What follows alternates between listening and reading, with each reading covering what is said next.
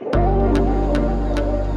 it's Christopher Grubb with House Tipster. We are in Las Vegas at the World Market. I came to the Paragon showroom to find Libby to be our guest trend spotter.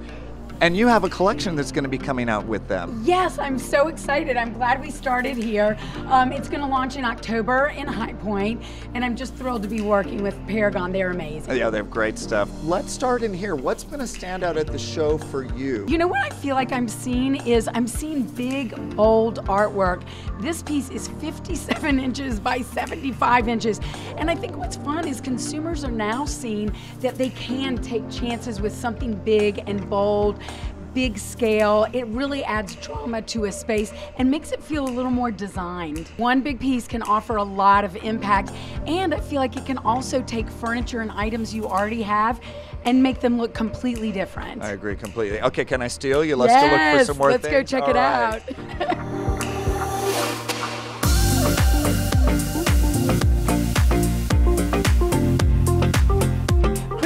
I brought you to the Americana showroom because there's some great trends I really think you should check out. Show me, let's check them out. Okay, so what I'm loving right now is a natural wood, but with some black undertones. I think we're gonna be seeing that a lot.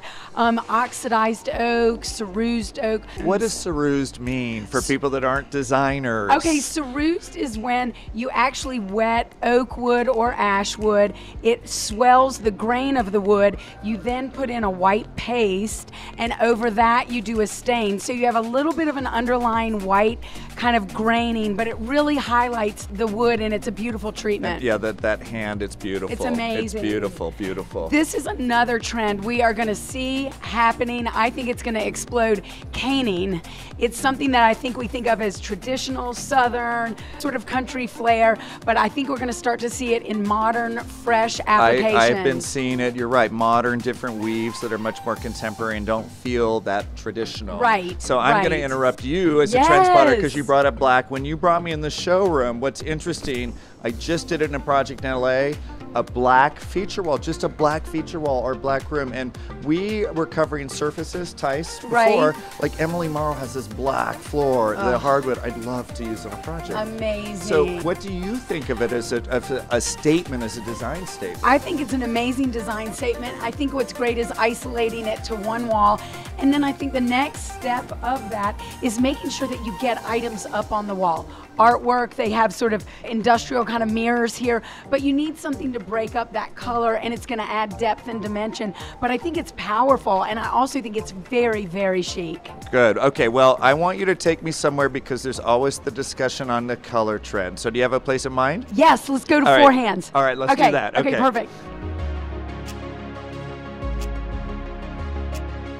All right, Libby, so I brought up color. You brought me to the Four Hands showroom. All of us designers, what color's trending? What are we gonna see anew? I think I wanna tell you, you're gonna see neutrals. We're seeing sort of oatmeal colors, that sort of almost like light mocha sort of color. I think, you know, we've talked about it before, a lot of times the economy steers us in a palette of neutrals, and it's a little bit surprising that it's come this quickly. It's surprising it's this quick. There's a lot at the show. And I think what we're seeing is people are still accessorizing with color, artwork, rugs, things like that, but we're seeing neutrals. Well, and I'm going to say your dress, though, is one of the colors. We're seeing muted colors. Yes. Would you agree? It's these muted kind of sophisticated. That kind of tobacco leaf, olive, you know, dark a blues. Teal, but it's muted, it's quiet.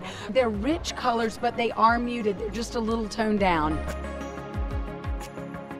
All right, Libby, thanks for being our guest trend spotter. My pleasure. I loved everything that we saw, and I can't wait to start to see it hit the marketplace. Well, and subscribe to House Tipster because thumbs up, thumbs down. Tell us if you agree with these trends. Are we going to see them? Would you use them? Not really. And we'll be back at High Point Market. Stay tuned. All right. Thanks so much, everybody.